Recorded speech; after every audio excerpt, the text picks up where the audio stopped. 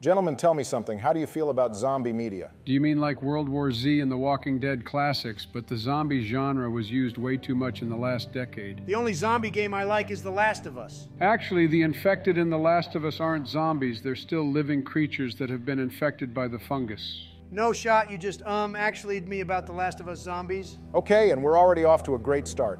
Listen, I called you here today because I wanted to talk about Telltale's The Walking Dead game. Oh, that's a classic. Been a long time since I've played it, but I remember it fondly. Well, good. Here's a tier list with the characters we run into in the game. Who is in this list exactly? All the playable characters, and with them will come major and minor named characters that we speak to, and the various antagonists throughout the game. Sounds good. Who do we have up first? First up, we've got Sean and Herschel Green. Sean was a good kid that met a pretty unfortunate end at his farm thanks to Kenny's son messing around on the tractor. Didn't care much for the old man. I swear I was so nice to him, and he up and told me I need to watch my attitude. Screw you, old man. It means you probably weren't consistent in telling him the truth somewhere along the line, but it doesn't matter much.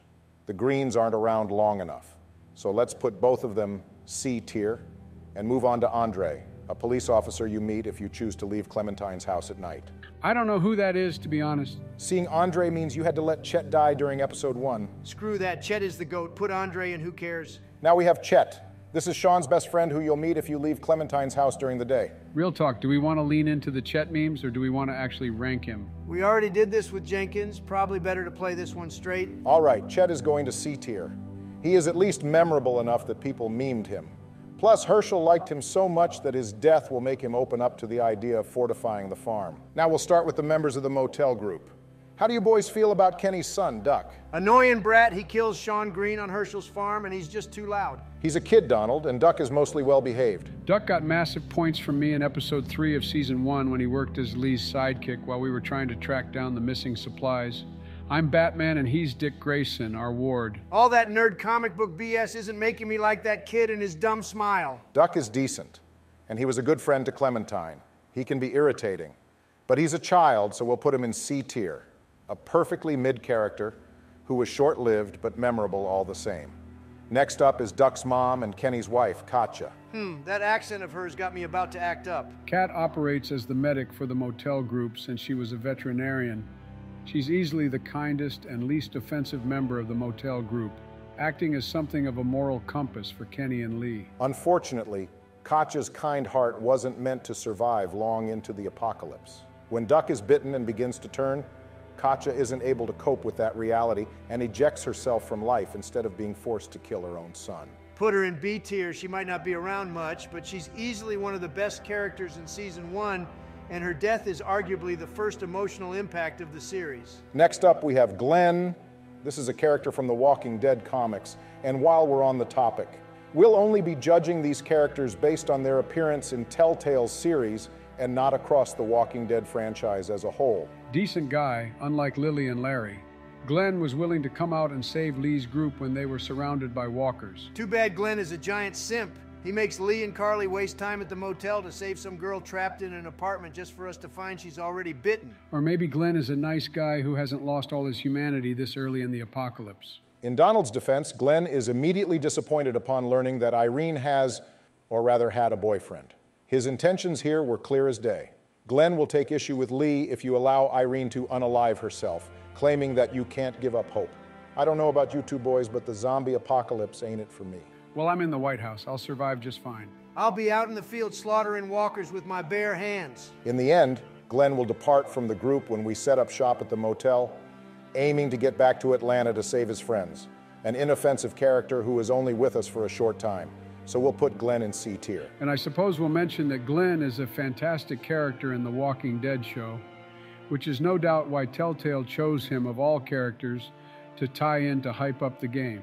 It fits C tier for cuck. Being a simp never harmed anyone, Donald. Gentlemen, who do you save, Carly or Doug? Doug, of course. Carly, obviously. No shot you just got on Glenn's case for being about the ladies, and then you pick Carly over Doug. First of all, I'm not even into Carly like that. Lily is more my type. Second of all, Carly demonstrates that she knows how to fire a gun, making her far more useful than that geek Doug.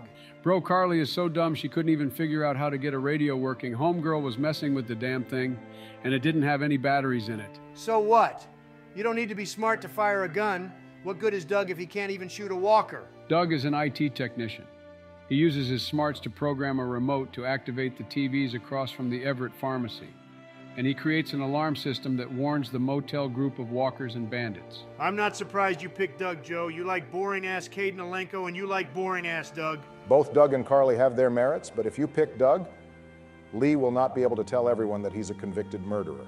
This can create some tension with Kenny, but as you know, with most Telltale decisions, it hardly matters. I say we put both of these characters in B tier. Doug is a good friend to Lee who acts as a little comedic relief in an otherwise pretty depressing setting. Carly is trusting of Lee despite knowing he's a murderer and even develops a little crush on him. Both characters either die in the pharmacy or Lily kills them in episode 3. Worth pointing out that Lily intentionally kills Carly but accidentally kills Doug, who is attempting to save Ben, Lily's intended victim. Now we have Lily's father, Larry. He's one of my worst nightmares, a combination of Joe and Donald, an old and loud pain in the ass. Oh, so that's how you feel, Barry, after all these years? You're getting a little overconfident there, Barack. You're not exactly a spring chicken yourself. You might be the only man of color in the country proving that black does in fact start to crack. Well, with you two as my successors, it's no wonder all this stress and constant disappointment is aging me. Anyway, Larry is a spiteful and irritable old fart who didn't hesitate to say we should throw Duck out into the walkers at the start of episode 1. All of that while having a serious heart condition that arguably makes Larry a bigger liability than both of the little kids. Old bastard punches Lee and tries to leave us to the walkers, bitches and moans if he doesn't get food in episode 2, and then spends most of the time flirting with Brenda St. John while Lee and Kenny are getting to the bottom of things. In the end, Larry has a heart attack, and Kenny and potentially Lee will smash his head in using a salt lick, though it is possible that Lily would have been able to resuscitate him regardless, D-tier character. Next up, we have Mark, a survivor from the U.S. Air Force.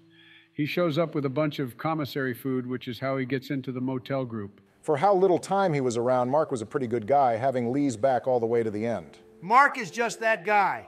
Even when he had his legs chopped off and turned into a walker, Mark pulled up to help Lee save Katya from Brenda, put him in B tier. Mark was a bro even beyond death. Now we've got Ben Paul, a high schooler we meet in the woods at the start of episode 2. That goddamn bird screwed everything up. He gave supplies to bandits, he got Duck and Katya killed, and he pulled that goddamn hatchet out of the door and let walkers into the school in Crawford. I get the feeling Donald isn't a big fan of Ben. Okay, let's settle down. Is Ben a walking, talking liability? Yes, but things are a bit more complicated than that. Ben's deal with the bandits actually bought the motel group some time, as Kenny tells us. The bandits had been attacking for weeks. That's true. Ben's mistake was not necessarily giving the bandits supplies, rather not going to Lee and telling him about it. Ben's problem was a lack of communication. I will admit that there's no defending him pulling the hatchet that was keeping the walkers out, though. Bro couldn't just leave shit alone. Justify all his screw-ups all you want. Ben should go in F tier for fucking everything up. I don't agree. Ben isn't a child, but he is still a teenager who saw his classmates and teachers get devoured by walkers. He has no idea what happened to his family either. He made some mistakes, but who wouldn't in this situation? I also got to give Ben some props for finally standing up to Kenny if he survives to episode 5. His voice was cracking, but he stood his ground like a man. In the end, Lee can either drop Ben, leaving him to be killed by walkers, or he'll survive until episode 5, where he'll take fatal damage and be mercy killed by Kenny. Put Ben in B tier. He's a well-written and realistic character. B tier is way too high. I can be talked into a D tier, but B is crazy. We'll even out to a C tier. Ben is a perfectly mid character. We've concluded the main members of the motel group. If you're wondering why we haven't covered Lee, Clementine, Kenny, and Lily, it's because we believe it's better to rank them at a later point. So now we'll move on to the St. John's. It took 3 months for this family to start cooking and eating people when they have a whole ass cow they could have eaten first. You can't convince me that the younger brother, Danny, wasn't already kind of screwed up before the apocalypse began. Dan definitely takes way too much joy in killing and eating people, even suggesting that Lee keep him alive so his meat doesn't get tainted. Andrew, the elder brother, is a bit more easygoing by comparison, but that makes him worse in my eyes. What kind of man can wear such a soft smile knowing full well that Mark is being hacked apart to be served for dinner? I was kind of sweet on Brenda right up until we got to the part where she butchers people for dinner. In the end, the St. Johns all die on their farm. Danny falls into his own bear trap and is either killed by Lee or potentially left to be eaten by walkers. It's also possible that Lily might kill him, but that's unconfirmed. Brenda will take Katya hostage, but as we said before, Walker Mark will pull up and kill her. Lastly, Andy will fight Lee, ending when Lee either shoots him, kicks him into the electric fence, or leaves him to likely be eaten by walkers. with Walker Brenda probably getting to him first. I say we put the St. John's in I'd rather be with the Walkers. At least when the damn zombies eat us, it's because they don't know any better. This family of freaks knows what they've done. There is one more character to cover from the farm. We have Maybelle the cow. She's an animal, she's goated, and it's a shame we had to leave her behind in the farm. I choose to head canon that Walkers never found her and she lived out the rest of her days on the farm. Agreed, putting Maybelle in the animal tier. Next up is Chuck, or Charles if you're feeling fancy. He's a man we meet living inside a train on our way to Savannah. Chuck is the motherfucking goat. Episode 3 was a non-stop stream of awful things happening, and Chuck pulls up with his guitar and lightens the mood. And of course, we can't forget that Chuck is the guy who got Lee to take things seriously. Clementine and Lee were headed towards a tragic finale, so Chuck told Lee to come up with a plan, cut Clementine's hair, and teach her how to shoot. Chuck might be one of the most impactful characters in the series for that reason. This is where Clementine gets her iconic hairstyle, and teaching her how to shoot a gun is a highly unforgettable moment. Both those things came from Chuck. Chuck meets his end at the beginning of episode 4 when Walkers have the group boxed in. And when Ben leaves Clementine alone, Chuck rushes over to save her. He's last seen battling off the Walkers with his trusty shovel. Unfortunately, we come across Chuck's corpse in the sewers of Savannah. A-tier character. I don't care that he's only around for about one episode's length of time.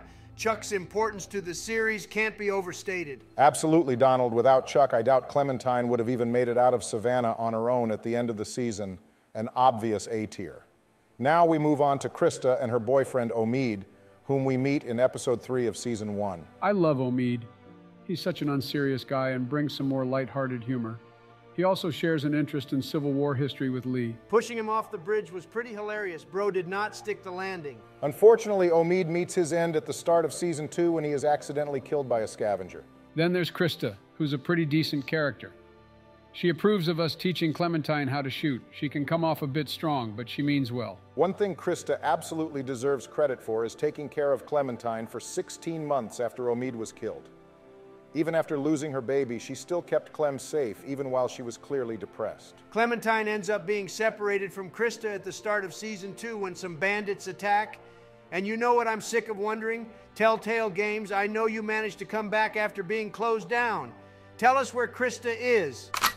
I'm no longer asking peacefully. Donald, put that down. Who let him have a gun? This is America. There are more guns than people. Hopefully, someone at Telltale will let us know what exactly Krista's status is. But we'll put both her and Omid in B tier.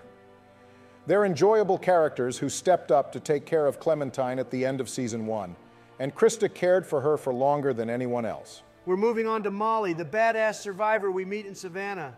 Molly is so cool she should go right into S tier. Do you think being competent makes for a good character? Molly is bland as hell. Her I'm so cool act isn't working on me. Molly has an interesting background. She's from Crawford, a place that didn't allow the sick, old, and young. Molly has a diabetic little sister, and she's forced to use her body to get medication for her. However, the doctor gets cold feet and ends the deal. Molly's sister is discovered and taken away. We can only assume the worst outcome. In the end, Molly left Crawford, which is why we find her scavenging alone in Savannah. I agree with Joe, though. S tier is way too high. I'd put her in B tier. C tier, Molly is mid. Her ice pick Hilda is cooler than she is. Molly doesn't even stick around in the end, dipping after we secure everything we need for Kenny's boat. Joe, you only hate Molly because you can't get past her QTE event during episode 4. We're putting Molly in B tier. I think that's perfectly fine for such a short-lived character, and now we're moving on to Vernon and his group of cancer survivors that Lee runs into in the sewers of Savannah. Vernon is a piece of trash. He and the rest of those people with him steal our boat just to fail to utilize it. That motherfucker is lucky he died off screen, because if he were alive, I'd feed him to some walkers slowly. We're putting Vernon in F tier for completely screwing us in Savannah. What about Bree? She helps us get into the school in Crawford. Who cares? And the rest of Vernon's patients? Throw each one of those old farts in F tier for being accomplices in stealing our boat. Good deal. Now we're nearing the end here. Let's talk about the Stranger, the central antagonist of season 1. This was an interesting twist. The Stranger is not a cannibal, bandit, or some other kind of sick freak like all of the other people Lee has run into throughout the season. He's a guy that we wronged by taking his supplies. The Stranger was just a father of 2 who coached Little League. He lost his son on a hunting trip, and then his wife and daughter left after we took their food. They didn't get far before the Stranger found them as walkers. The conversation Lee has with him is chilling. His dialogue is arguably the best in the series. And having said all that, there's nothing more satisfying than either choking him out ourselves or having Clementine deliver the killing blow. The stranger is going in A tier. It's true that he's a piece of garbage that lured Clem away from us and a freak that keeps his wife's severed head in a bag, but he's easily the best antagonist the game series has to offer. And now we have the GOAT himself, Lee Everett, the player character for Season 1. Lee is simply that guy. You can play him in a variety of ways. He might be more peaceful, or you can make him violent. But either way, he puts Clementine first. Lee has cemented himself as one of the greatest protagonists in gaming history. His development from only viewing Clem as a kid that he happened to pick up to treating her as his daughter was heartwarming. Without Lee, Clem wouldn't be where she is in Season 4. Lee's death at the end of the season is one of the few times in my life I have genuinely cried because of a fictional character. Despite being bit and constantly either passing out or cutting his arm off, Lee is focused on one thing, saving Clem. Even I shed a tear for Lee, and seeing him rip and tear through a bunch of walkers in Episode 5 is a highly unforgettable moment. This is an obvious S+ tier. I think we all knew this one by default. Damn straight, Lee goes to S+ tier. Rest in peace, my brother. All the work you did for Clem will not be forgotten. Now we move on from Season 1 and hit up the 400 Days short story, which ties into Season 2. Rapid fire these, only like one of these characters ends up mattering in Season 2. How do you guys feel about Vince? First thing we see him do is smoke a guy for messing with his brother. He doesn't get away with it, though. Too bad Vince is a giant snitch. If he catches Tavia smoking in Season 2, he'll go tell Carver. D tier for being a narc. And what about the two guys Vince has sitting next to him, Justin and Danny? Well, Justin is a con man for making $100 million doing some fake-ass pyramid scheme. That's a W in my book. No harm in separating a bunch of fools from their money. I sure wish someone would take all of your money. Justin isn't really worth a damn, so we'll put him in Who Cares. And what about Danny? Ain't he convicted of some kind of sexual assault, potentially involving a minor? Say less, I'd rather be with the Walkers it is. Not surprising, given that he has the same first name as Danny St. John. Now we got Wyatt and Eddie, two stoners who are on the run from a guy in a pickup truck. Wyatt is just a sarcastic guy who doesn't get much change in Season 2 D tier. Eddie, on the other hand, has a bit of a glow-up. After he either abandons Wyatt or is abandoned by Wyatt, he's seen at the McCarroll Ranch defending children against an assault. It's unfortunate that Eddie came across Clementine on her crusade to rescue Alvin Jr. He thinks she's another raider, and Clementine is forced to defend herself by killing Eddie. An irresponsible stoner who grew up into a caretaker, pretty good development for a character who we don't see for 3 entire seasons. Put Eddie in B tier. Now we have Russell and Nate. Russell is a good kid who has the unfortunate displeasure of meeting up with Nate, who is the man in the pickup that chases after Wyatt and Eddie. Nate isn't that bad. He's a prankster who likes to rank female walkers on attractiveness. That MF Nate plays too much for me. He's going into F tier. Russell, on the other hand, is easily the hardest of the 400 Days protagonists to convince to leave with Tavia, likely because Nate's weird ass made him afraid of strangers. Russell goes in D tier with the rest of them. Unfortunately, these protagonists didn't get a lot of screen time. Now we're going to jump to Shell and her sister Becca. Shell is boring and Becca is annoying. Tell us how you really feel, Donald. What do you want me to say? At least Vince, Wyatt, and Russell had some funny gags, put both Shell and her sister in Who Cares. I think that's a bit harsh. Shell is a protagonist after all. We'll put her in D tier. Okay, fine, but look me in the eye and tell me you care about Becca. I would be lying if I said I did. Exactly, you know what to do, Barack. And go ahead and throw Roman and Stephanie in there too. The creator himself almost forgot these two were characters. Yep, and now we move on to our final protagonist of the 400 Days, Bonnie. Bonnie is the only one who has a somewhat important role later on. It's just too bad her role is to be a complete fuck-up. No kidding. Bonnie, you stupid idiot, you had one job and it was to cover Luke while he pulled himself out of the ice. But no, you had to go walking over to him, causing you both to fall through and die. And Bonnie has the nerve to get angry with Clementine for doing the correct thing and letting Luke save himself while we kept the walkers off him. Yeah, Bonnie killed Luke and damn near killed Clementine on that frozen lake, and you can't convince me of otherwise. And after all that, if Bonnie lives, she will join Arvo and Mike in stealing supplies from Clem, Jane, Kenny, and Alvin Jr. Trash character, I don't care how sad her background is and how nice she is to Clementine.